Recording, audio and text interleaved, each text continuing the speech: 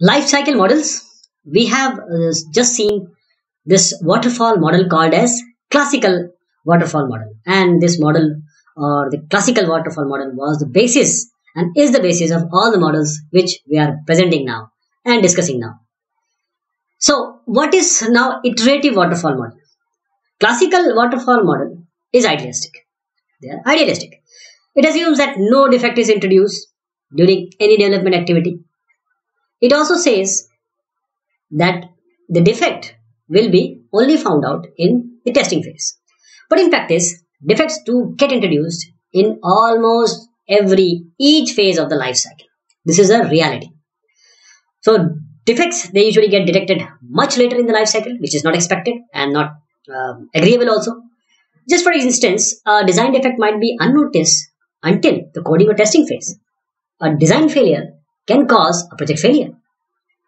But once a defect is detected, what we need to do, we need to go back to the phase when it was introduced, again redo some of the work done during that and all subsequent phases. That is why we are calling this as iterative waterfall model. So we need to have feedback path in this classical waterfall model, like this. We had feasibility study, requirement analysis, design, coding, testing, and then maintenance. And then we have these feedback paths. Okay, these paths are there. Errors should be detected in each and every phase wherever they are introduced. For instance, if a design problem is detected in the design phase itself, the problem can be taken care of there in that phase quite easily. Then say if it is identified at the end of the integration of system testing phase. Then phase containment of errors. The reason being, we need to rework. That is, rework must be carried out not only in the design phase. If the problem is in design phase, we have to rework in coding and testing phases as well. The principle of detecting errors, which is what we wanted to be very close or as close to its point of introduction, this is known as phase containment of errors. Iterative waterfall model is by far the most widely used model. Let me reiterate or tell you that this model, iterative, is the most widely used model. Almost every other model is derived from this waterfall model only. Okay. But irrespective of the life cycle model actually followed, the documentation should reflect a classical waterfall model of development. And the comprehension of the documents should be facilitated. We need to present the metaphor of a mathematical theorem which proves that a mathematician presents a proof as a single change of reductions. But even though the proof might have come from a convoluted set of partial attempts, bind delays and backtracks, what it means? It means that we need to see and try some arrangements that the error should never come in the later phases. The error should have, or the containment of error should be close to that point where we can easily remove it, and the propagation of error should not be there. Now we are coming to prototyping model. What is this prototyping model? Before starting actual development, we prepare a prototype, right? We build a prototype of the system. This is just a toy implementation of a system. If we try to analyze or make an analogy with respect to a building, we make a prototype. We make a model first. And this toy implementation has limited capabilities. It is not reliable. The performance is also not good. Why we need to develop a prototype? What are the reasons behind it? First, we need to show it to the customer. Illustrate or demonstrate to the customer. We need data formats, messages, reports, or interactive dialogues, which should be there so that he can understand what is going to be built. And then also some analysis and examination of technical issues which are associated with the development of the software product. So there will be some major decision or major design decision with response time of a hardware controller, or some algorithm is there and we need to find out that whether the algorithm is efficient or not.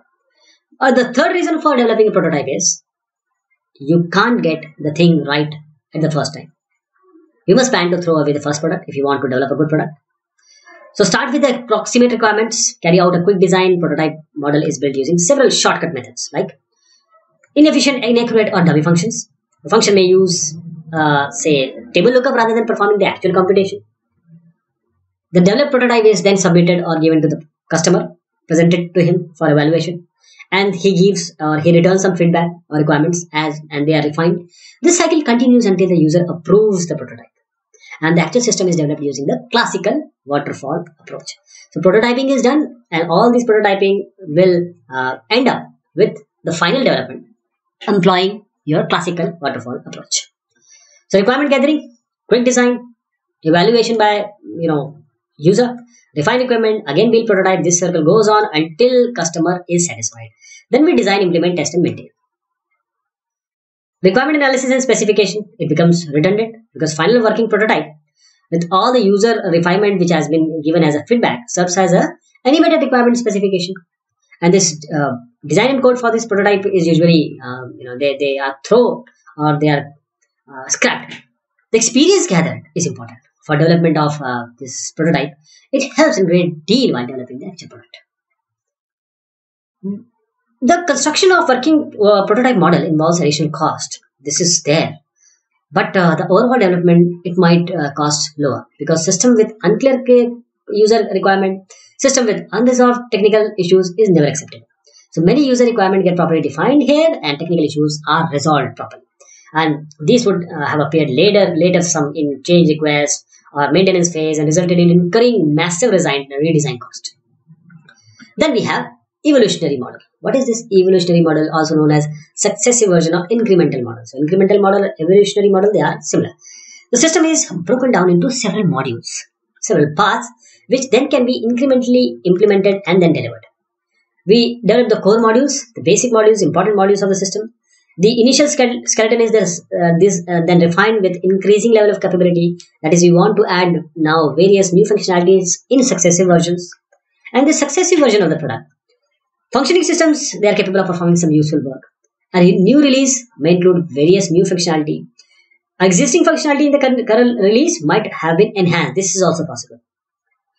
So diagrammatically, we can show we have A here module, we add B here, we add C here. This is how evolutionary model or incremental model works.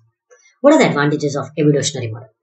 First, user get a chance to experiment with a partially developed system much before the working version is actually released. And it also helps in finding out user exact requirements. Again, much or well before the working system is developed. These core modules are again and again tested. So this reduces the chances of any errors in the final product. But often difficult the disadvantage is difficult to subdivide problems into function units, which can be incrementally implemented and delivered. Evolutionary model is useful for very large problems, when it is quite easier to find these modules for incremental implementation, not for small problems. What about evolutionary model with iteration? This version. Many organizations use a combination of iterative and incremental development. So a new release may include new functionality. Existing functionality from the current release may also have been modified. There are several advantages of this. Training can start on an early release. So customer feedback, we can get customer feedback and that can be shared and taken into account and be incorporated. Markets can be created. That's for functionality that has never been offered. So once the user is glued to your software, now you can add with amount, with some fun. So frequent releases allow developer to fix unanticipated problems quickly. Then we come to spiral model. It was proposed by Boehm in 1988, and each loop of the spiral, that is why we call it as a spiral, that it represents a phase of the software process. The innermost loop represents the system feasibility. It is quite concerned with the system feasibility. Then comes the next loop, which is software requirements definition. The next one will come as a system design, and so on and so forth. There are no fixed phases in this model. The phases shown just now are just examples. The team, I'll show you just now. The team must decide first how to structure the project into phases. This is very important. And then start for using some generic model. That is, you can add extra phases just for some specific project when problems are identified during a project. And each loop in the spiral, which I'm going to show you just now, is split into 4 quadrants or 4 sectors. This is spiral in the shape of spiral. We need to determine the objectives, identify and resolve risk, then develop the next level of product, and then customer evaluation of design. So this first may be requirement specification, then you have feasibility, requirement specification, design, and so on and so forth. What is the objective setting in first quadrant? This one. Identifying objectives of the phase means examining the risk associated with these objectives. Risk, what are these risks? Any adverse or unacceptable circumstances that might hamper the successful completion of a software project. And then finding the alternative solution possibility. What about the second quadrant, risk assessment and reduction? For each identified project risk, we create a detailed analysis. We carry out a detailed analysis. And then we take steps to reduce or minimize this risk. Just for instance, if there is a risk that the requirements are inappropriate, a prototype system may be developed. Then, develop and validation, third quadrant. We develop and validate the next level of the product. Then fourth quadrant, we review and plan. We review the results which are achieved so far with the customer, and we plan the next iteration around the spiral. And with each iteration around the spiral, we progressively, we make complete version of the software which gets built. What about the spiral model as a meta model? It subsumes all discussed models. A single loop spiral represents waterfall model. If you use an evolutionary approach, iteration through the spiral are evolutionary levels.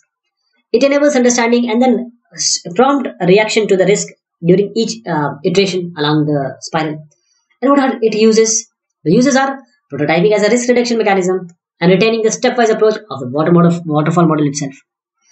So, what about the comparison of these different life cycle models right from the classical to spiral? Iterative waterfall model, it is most widely used model, but suitable only for well understood problems. But prototype model is suitable for projects not well understood. User requirement and technical aspect. If this is not well understood, prototyping model is good. Evolutionary model, this is suitable for large problems. And we can decompose into set of modules that can be incrementally implemented.